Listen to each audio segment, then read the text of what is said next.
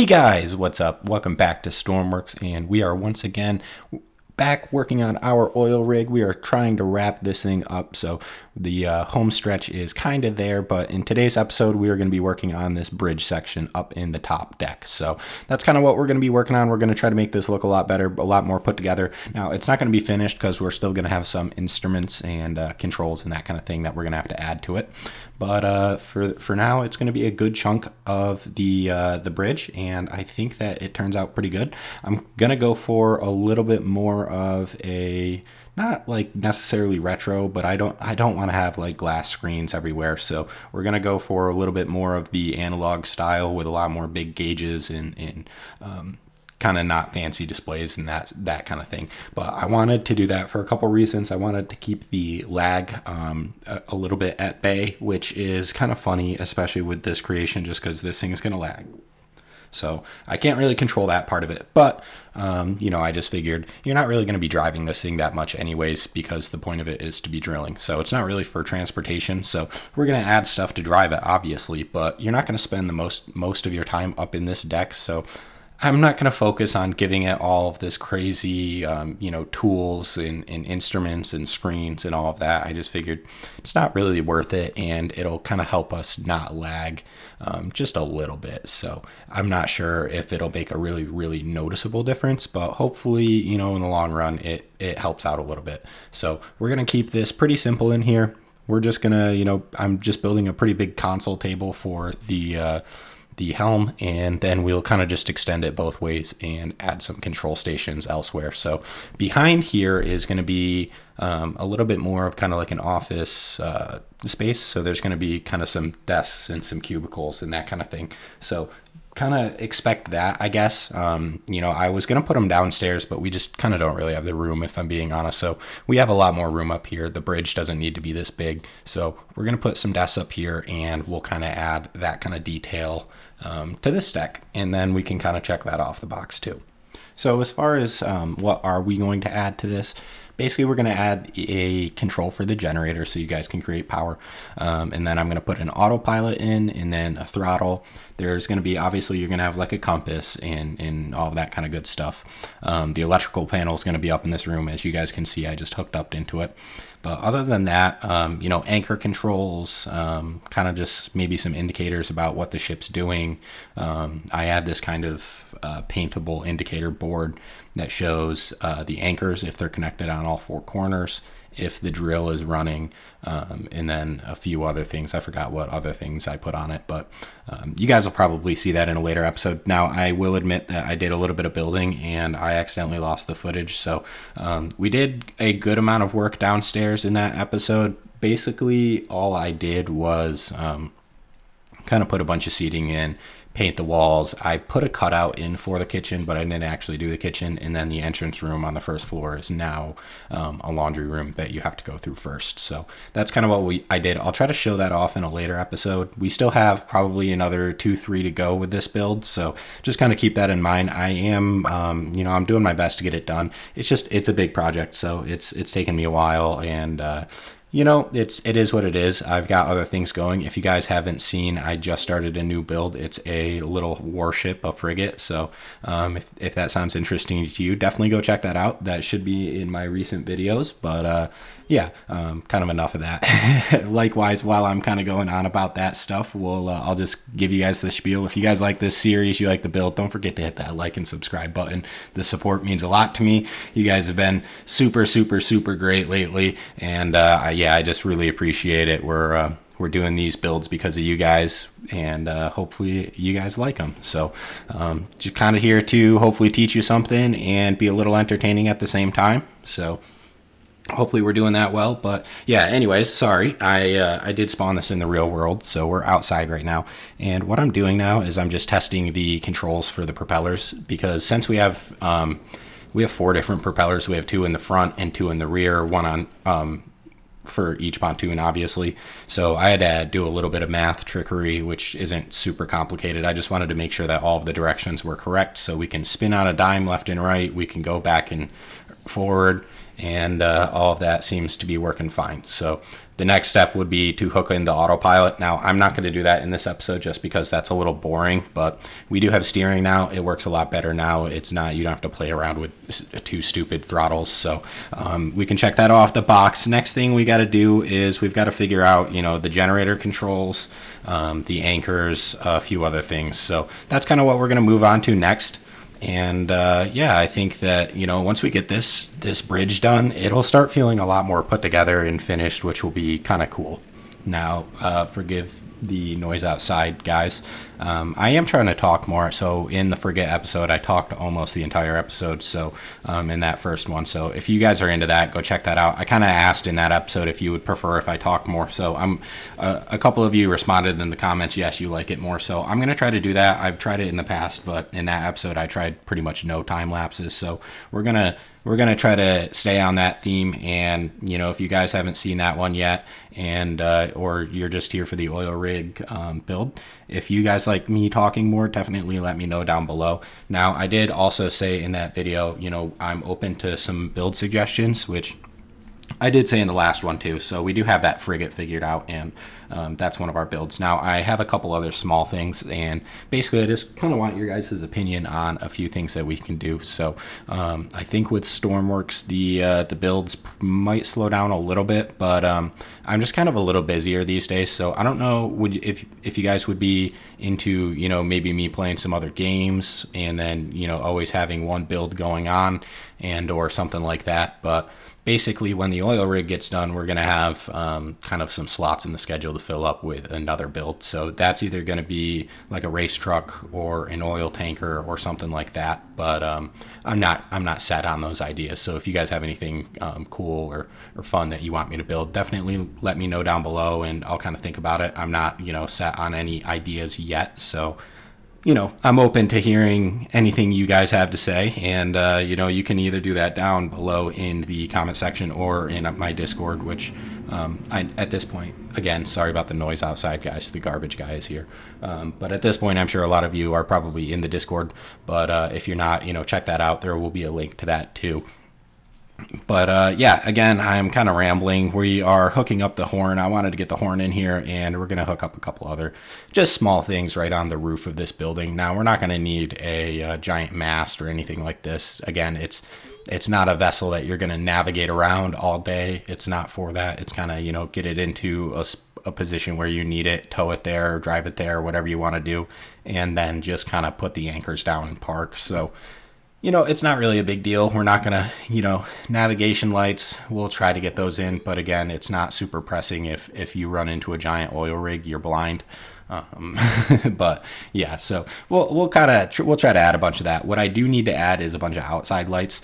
And I do add those. I don't know if I do that in this episode, but the outside lights look awesome. I'm super thrilled with how that worked out. So I added kind of lights around the deck, and then I added spotlights that shine down into some of the areas that are a little bit tighter, and I think it looks really, really cool. So if that's not in this episode, I'll try to show that off in the next one, just kind of like the work that I did off camera that I was talking about earlier in this episode. But again, do forgive me about that. I lost the footage. That's completely on me. So that's my bad. But, you know, it's not the end of the world. I mean, you guys have seen me build kitchens, kind of, you know, common rooms, that kind of stuff before, and I also didn't really finish it. So you guys will be able to kind of see me finish it up. But yeah, just getting a couple more instruments in here. We're going to get a compass ball, and then we're going to get a little dial to show our speed. Now I'm going to extend this table all the way over to this wall, and this is where we're going to put the controls for the generator. So you can go over to the generator and kind of check on it, but you can't start it over there. And I did that on purpose because I'm trying to keep this thing complex in how it works, but not complex in how you have to work it, if that makes sense. So I didn't want to have a lot of different control stations and all of that. So I didn't want to have people kind of going on a wild goose chase around the oil rig, trying to find things to get it to function or just leave port. So pretty much everything you could do from this level, so either in the bridge or the control room, you can control pretty much the entire oil rig. The rest of it's pretty much cosmetic and or a lot of, you know, piping, you know, that kind of mess that I made earlier in the build series. So that's kind of the nice thing about it. So right here, we're going to add just a couple switches for the generator. And then on this side, I'm not too sure exactly what we're going to put over there. I was thinking maybe some radio controls or maybe a map screen, but I'm not sure yet. So any suggestions with that, definitely let me know about that one too. But yeah, I think it's probably about time that we get some color in here. So maybe let's start doing a little bit of paint work. I'm going to do just the classic stripe like I did on the other floors. Now we're going to play around with colors. I played around with that disgusting yellow, and it's also not going to be this red. We go with actually a really nice kind of soft bluish green, and I think that will look quite nice on the walls, and it'll be nice and different from a lot of the other colors. So, you know, there will be a lot less confusion as to what floor am I on, what deck am I on, which, I mean, you shouldn't be confused. There's giant windows facing out front with a helm, but you know, that's just me being me. So we're going to go ahead, paint this up, add a little bit of color to this floor. I always think that this actually adds quite a bit of help. And, you know, I never go for the full colored walls, but, you know, that's just my personal preference. I personally like to kind of do the stripe. I like the kind of clean, almost laboratory look to the white walls with a color band on it. But, you know, that's just kind of also fitting the theming that we've done with the rest of the build. Since I try to kind of make all of my builds a little bit similar, that's kind of why you see a lot of the same thing in a lot of my other builds. Is I try to make them look a little bit like they were made from the same person or manufacturer, kind of because they are. But that's also because I don't make anything that's based off of like real life models of vehicles or those kind of things. So all of my stuff is completely fictional, just kind of made up. So I want it to all kind of feel a little similar, like it's made by the same company, fake company or whatever. But you know, that's just kind of me talking about, you know, theming and whatnot. We've got our throttles over here for our generators, so we've got to get those moved over. So real simple controls. I'm just going to keep these exact same switches over here. I'll add a few more gauges and dials. Now, I played around with putting it on this side. I didn't really like that, so it goes onto the other side of the helm. But yeah, we're going to add the same dial or gauge that the generator has on it right now, the one that shows the Stormworks watts output. And then just the starter key, and that should be just about enough. So I think I also added a gauge for the battery just so you can kind of check the power level.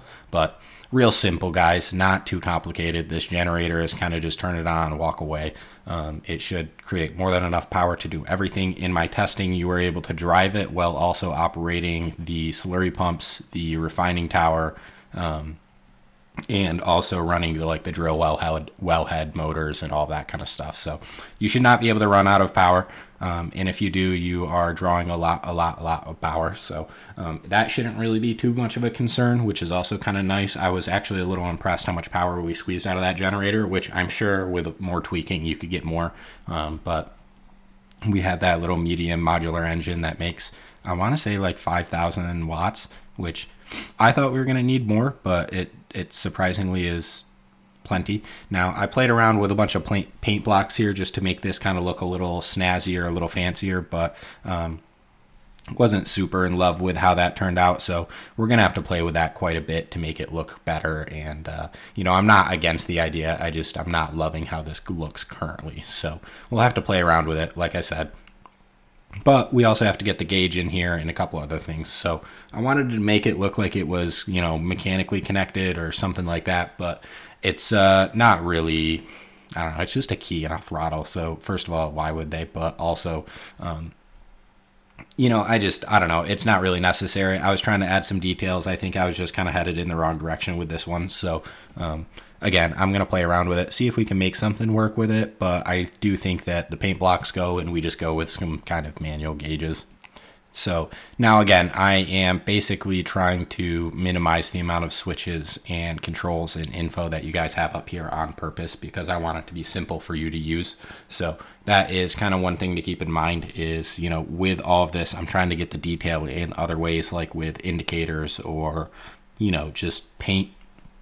Classical paint never fails, but also, you know, just kind of lights and, you know, layout and that kind of thing. I'm not trying to just overload you with information. Like, this isn't a military ship. This isn't, you know, a Coast Guard ship or, you know, anything like that. You don't need to have just screens and screens and screens of information around you and switches and switches and switches. Like, I mean, it is an oil rig, but, you know, we're not flying like a airline or something like that. So I don't want you guys to have to go through this long manual to figure out how to use anything on the ship. So that's kind of why we're trying to dumb it down. Now, these are the gauges I was talking about earlier that we're going to copy. So I'm just going to copy and paste those exact gauges into the bridge, and I think that that will kind of look good. And it also, we have all the info already put into these, like the spacing and all that kind of stuff. So we're just going to copy all of that. And for once, I'm not using the selection editor to do this, but we'll just do it manually. And then we will add a few more instruments. I think I add a digital display for the battery level, and then that will be that pretty much. So we don't really need engine data. If you need to know about the engine, you can just go check on it on the deck. In my experience, I've ran this engine pretty much indefinitely. It won't overheat. It won't, you know, you've got hundreds of thousands of liters of fuel on board, so it should be able to run for a very, very long time also. But yeah, so we're just gonna kind of copy these over and make sure everything is looking nice and square. And like I said, we're probably not gonna get into the back half of the bridge or like the office space in this episode, but that's all right. We don't need to. I can kind of show you guys that later. I'm sure, you know, we're trying to wrap this build up anyway, so I'm not trying to bombard you guys with another 20 videos of us just doing interior work, because it's not like the interior is huge on this thing. It's just kind of a big ship, and there's a lot of different spaces. You know, it's kind of, and it's also just kind of me. You know, a lot of times I'm a little overkill with trying to make sure I use all of the spaces and make sure everything looks good from all angles, and kind of worrying about stuff that, you know, 99% of you probably won't even see. But anyways, we're heading towards the end of this episode, so we're just finishing up this station. We'll add a floor mat in the end, but I just want to add a little indicator right here that is for the battery. So this is just going to tell you, you know, is the battery low? And if it is, turn on the generator. Other than that, we got that digital display in the middle. That is just going to display the battery's current level, the main battery. Now, there's a lot of batteries. I think we have like 4 or 5 like the very, very large batteries on this thing, so plenty of electrical storage, which is kind of nice.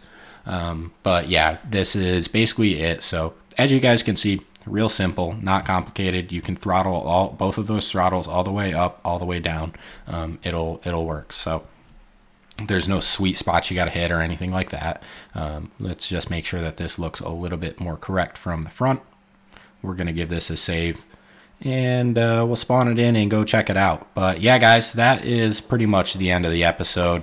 We're not going to do all that much more building. So if you stayed to the end, as always, thank you so much. I really appreciate it. Looks like I got to change that number display. But yeah, if you made it to the end, thank you so much. I really appreciate it. You guys are the best. Thank you so much for all the support lately. You've been killing it. If you haven't seen the frigate episode yet, go check it out. That's going to be a super fun, super cool build, and plenty of more of those videos to come. But that's all I got for you guys today. Thank you, and I hope you all have a wonderful rest of your day.